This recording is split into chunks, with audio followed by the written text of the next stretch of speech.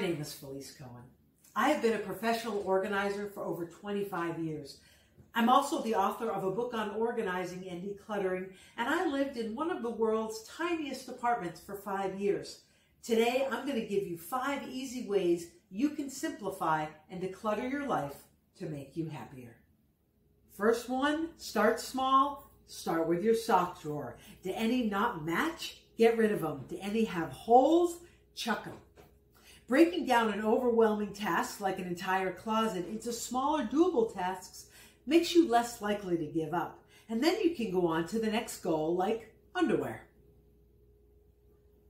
Number 2, I want you to think of the donation box as a helping box. Do you really need all those jackets? By knowing someone out there is cold who doesn't even have one jacket can be all the motivation you need to get rid of a jacket. Plus, you're creating space in your closet and you get a tax write-off. Number 3, set a timer. Try 45 minutes, 30 minutes, 60 minutes, whatever energy level you have, and try to work in one area, maybe a bookshelf or a drawer.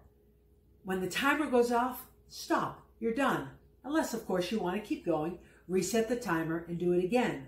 The pressure of the clock can be a great motivator. Number 4, roll a pair of dice. Whatever number you get, that's how many items you have to discard. Maybe you go room to room, closet to closet, doesn't matter. It makes it more like a game. Kids love this. And what happens if you roll doubles?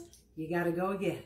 Number 5, I want you to reward yourself. Okay, maybe it's like a bribe, but it works. Once you fill one bag for donation or for trash, watch your favorite TV show or have some ice cream, or you fill in the blank. It's your reward.